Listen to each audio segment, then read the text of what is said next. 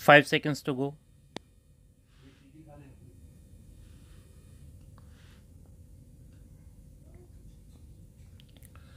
Start. Sir, the mounting, galloping public expenditure, mainly financed not out of real resources but out of public debts or borrowings, creates an internal debt trap, and that can be only matched or met by seeing that whatever money is spent productively, and all the money that is not being spent productively is cut out. There is control on expenditure. I think this mechanism will be much more effective when put in operation, and it could control the deficit that the country has experienced. Now, sir, the objective and philosophy of the plan, squarely put as the Nehruvian model of growth with social justice based on modernization. Our economy has progressed on these lines, and the entire industrial sector is in the midst of a new industrial revolution. This new industrial revolution, formulated by the ideas of the Prime Minister, is that there should be increased productivity and efficiency. It also reflects the modern management technique. All these are the qualitative aspects of the new industrial revolution that is ushered into the country as the second industrial revolution. First industrial revolution was ushered in by Pandit Jawaharlal Nehru when the second plan was introduced, whose main goals were public sector, building up capital good, agricultural production, and self-reliance of the economy. The country has progressed in this direction, and India is now one of the most industrialized economies. But there are large gaps, and Prime Minister has introduced the second phase of the industrial revolution with its emphasis on modernization, efficiency, and productivity.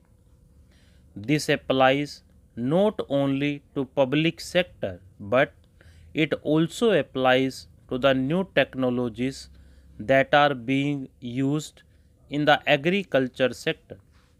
The breakthrough in agricultural production is concentrated only in certain regions, while there is great resurgence in certain areas of the country. Their areas have difficulties. Only a certain class of people are benefiting because of the agricultural development. Water management, technological management, and other inputs used in agriculture are costly, and the result is that the cost of production in agriculture is as costly as the industrial production. Therefore, by introducing the new management revolution in agriculture and industry, there will be more and more emphasis on modernization, efficiency, and getting the best results out of the investment, and I only like to point out that it must be made much more broad based in the sphere of agriculture. It must be extended to other areas where it is not existing now. For example, we should put in more efforts in northeast and central areas. It must get out of the regional trap and spread to the whole country. In addition, one agricultural products must be less costly.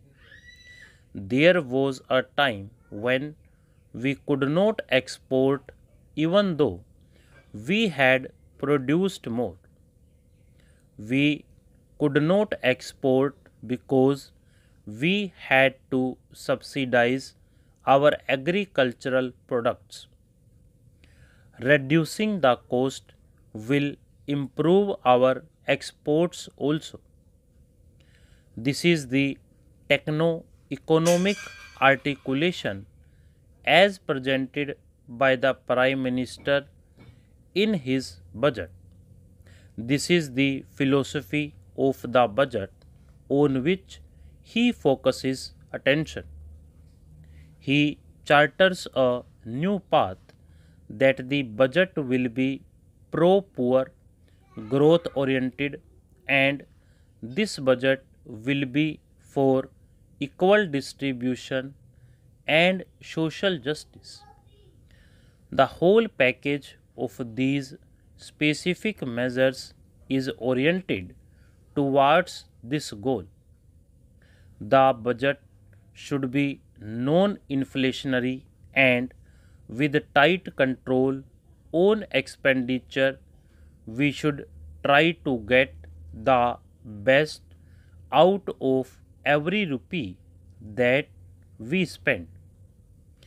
This is the philosophy that he has placed before the country, and he wants to take the country on the road to prosperity. Similarly, the structure, the economic architecture is no less profound. If you see the measures, if you take the demand and supply management, the need is to curb the aggregate demand. There is a massive jump in internal debt, that is from rupees 85 crores to rupees 85,000 crores. During the coming year, the interest charges alone come to 27% of the non-plan expenditure. Defense and other things like subsidies take it to 70% of the non-plan expenditure. It is a very challenging and daunting task how to restore the balance and put a curb on the mounting internal debt so that we may not be faced with the internal debt trap. India has successfully avoided any kind of debt trap, external debt trap. Actually, if you see the report of the World Bank or the International Monetary Fund or any other organization, India is a shining example of development compared to any other developing country. The budget strikes a new path, a Gandhian approach, if I may say so, in bringing about simplicity in administration by giving up a 11 ostentation projects, all ostentatious way of spending in governing the country. This is being reintroduced in this budget, which has removed all the frills and ostentations by cutting down and postponing all the slow moving projects and replacing them with fast moving ones. Large funds are allocated for the rural poverty alleviation through increase in productive employment. Stop.